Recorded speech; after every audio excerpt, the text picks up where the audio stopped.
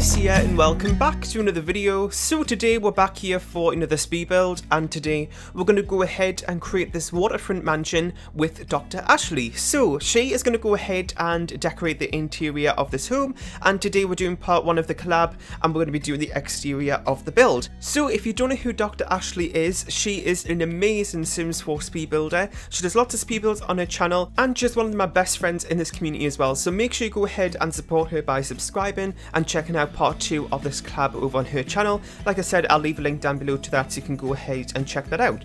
So this is built in Sony, as you can see, on a water lot. This is actually 40 by 30. This one's in the residential neighbourhood of Lonnie St. Taz, I think it's called, and it's the one in the very top corner. I don't know what the lot name is. It's in the top left there, but it's too small on my screen to read. I think it's Refinery or something. Does that say? I can't even see it, it's too blurry. And this is actually the same lot that I built the tropical mansion in last week, so if you know where that is, that's the same lot as this. And I didn't do a floor plan or anything. Oh no, wait, did I? Yeah, I did actually. It's a few days since I did this build, so I can't really remember much about it until it actually happens on the playback screen. But the reason I thought I didn't is because we did actually agree that Ashley could, like, you know, change it up if she needs to, or if she has something else in mind, then she can change up the floor plan. So I'm not actually too sure what she did at this point. I've only seen the thumbnail of a video so far and it looks amazing, so I'm really excited to see what else she does with the home.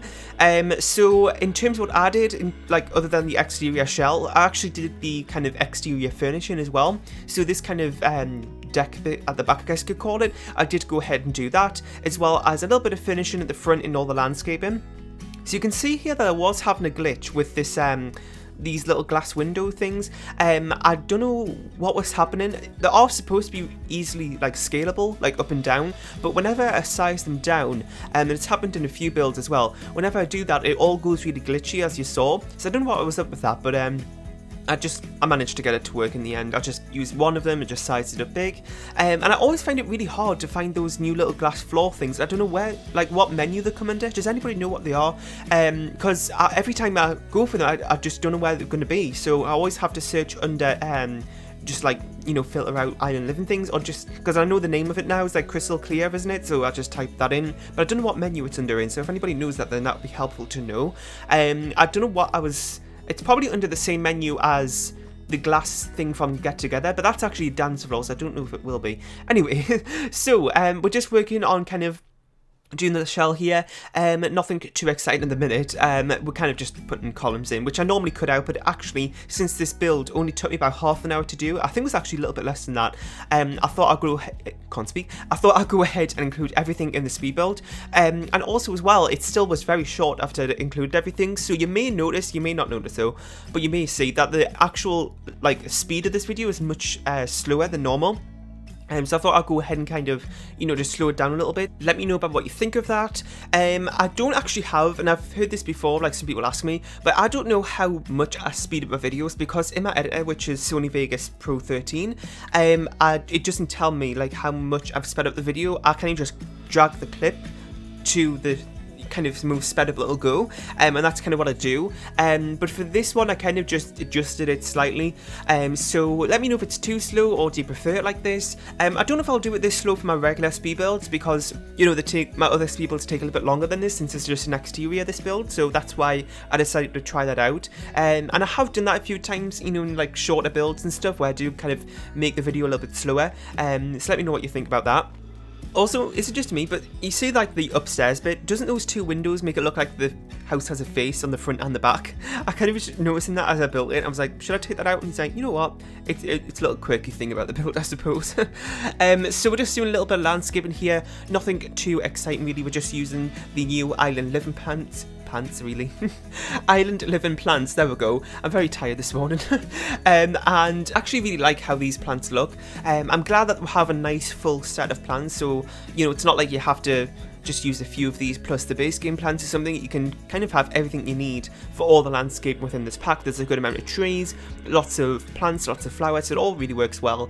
The only thing is it doesn't really fit into the world, so maybe, you know, Solani like we're in, or Selva Dorada, or maybe Oasis Springs as well, but I don't really build in those worlds very often, just it doesn't really match the kind of styles of builds I like to do, so I don't think I'm going to end up using the landscape and items that much, but I still think, you know, the base game items are very good in terms of landscaping. There's actually a lot of stuff in there, so I always tend to just go for the base game ones. Like, I know I have romantic garden stuff, but actually I don't use that pack too often for landscaping because I've noticed that the plants there don't always kind of work that well with the style of the base game ones. Like, when you pair them two together, you can, like, you know, really tell that there's a difference between, like, the different plants. So I don't end up using romantic garden stuff that much. When I look at, you know how, like, when you go in the gallery, you like loads up a build or something and it tells you the packs that's used. You can actually click on the pack and it'll tell you the items. Sometimes I go through that with my own builds to kind of see which ones I haven't really used, to see if I can just take them out the build to make it easier for people to download. And sometimes when I go onto the romantic garden stuff one, all I really use is that fountain that I put in, like, you know, little pool things. So that's all I really use from that pack on a regular basis. And we're also putting a little bit of landscaping into the water as well. I don't know how, like, realistic that is. I know, like, the seaweed and stuff in water, but we don't really have that here. So I don't really know. Maybe, like, the plants here were already, like, you know, planted and then the tides came in or something. I don't really know. You know, lots of people are doing it, and we can actually place, you know, plants underwater, so, you know, I might as well use that functionality. So now we're just working a little bit on the outdoor furnishing. So there's actually, you know, quite a good amount of stuff out here. So we've got this kind of barbecue area here with a few countertops and stuff. And I've actually been doing that a lot more recently. Like, instead of just having a barbecue, like actually making like a outdoor kitchen area. And using one of those divider things from Dine Out, I think it is, behind the actual counters and stuff. Just so it's not like, you know, in the fence, if that makes sense. Kind of just separates it up a little bit. I've also got a hot tub there and a few outdoor seating areas. And then I also do like a bigger outdoor seating area over the glass kind of flooring tile there as well. And then we're working on the floor plan a little bit later. I did actually have a bit of trouble with the floor plan, and I also try to keep in mind that I always tend to make rooms very big compared to some other people. So I tried not to do that and kind of make them more of a regular size, but it kind of didn't really work out really. But like I said, Ashley can go ahead and change it up as much as she wants to make it work for what she has in mind, which is totally fine. And I don't know if I mentioned as well, but this will be up on the gallery. So you can go ahead and get the unfurnished version from me. My origin ID is RealThomasTV1, and I'll also go ahead and put a link in the description to the online gallery if it's any easier for people to download the build that way. And I don't know if it'll be up straight away as this video goes up, because it's actually my sister's birthday today, so I'm kind of out and about and stuff. So I don't know if I'll be able to get it up exactly when this video goes up, but if not, sometimes what I do is if I know I'm not going to be able to get it up that day, when I put like the download thing in the description, I can just make a note where the link is going to go, saying it'll be up at whatever time or whatever date. So I might do that. But, you know, sometimes if it's not up straight away, sometimes like, you know, like half an hour or so after the video goes up. So if you don't see it straight away, it will be up at some point. And I also go ahead and put a few lounge chairs there as well. I keep thinking that at some point I'm going to end up like, you know, going back to how we regularly do the lounge chairs, like how we did it before we got Island Living, with so pairing like those two items from Perfect Patio, you know, like the little armchair thing and the little ottoman thing at the end, and kind of putting those two items together to make like a fake lounge chair. I feel like I'm going to end up doing that at some point because I'm just so used to it.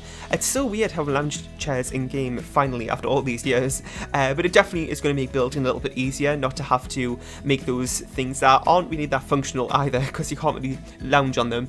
Anyway, so we're just doing a few finishing touches now with some ID beforehand on the screenshots, so I really hope you enjoyed. In the comment section down below, let me know about what you thought of this build. If you have any more suggestions for other builds or anything else that you want to see on the channel next, that'd be really helpful to hear. You can go ahead and download this build from the gallery. My origin ID is RealThomasTV1, and make sure you go ahead and check out Ashley's video on her channel. Like I said, I'll leave a link down below to that, and I'll see you all next time. Bye!